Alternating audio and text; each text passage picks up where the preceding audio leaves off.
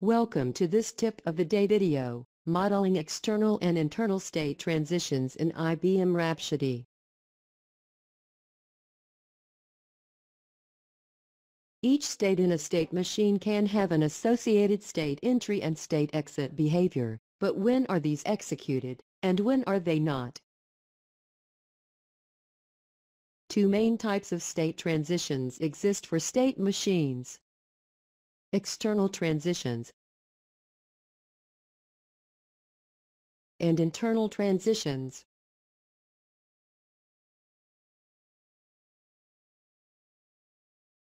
The external transition goes from one state to another, or to the same state, also known as self-transition, which results in exiting and re-entering a state.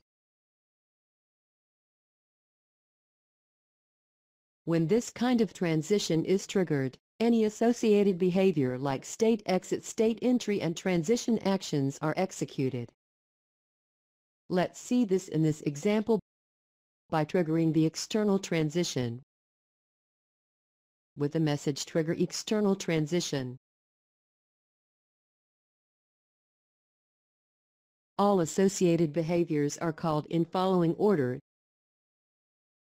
state exit action, transition action, and state entry action. Let's now come to the internal transition. The internal transition is always a self-transition, such that the state is never exited and thus not re-entered. We could imagine the transition like this, but actually it's just represented by this icon. You can add the transition in the States feature dialog in the field Internal Transitions in State. Let's now see the internal transition in action.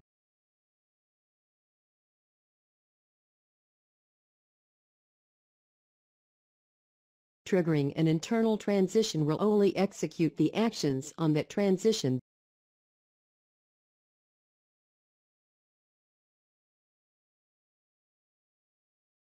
This leads to the following answer: state entry and state exit behavior is only executed on external transitions.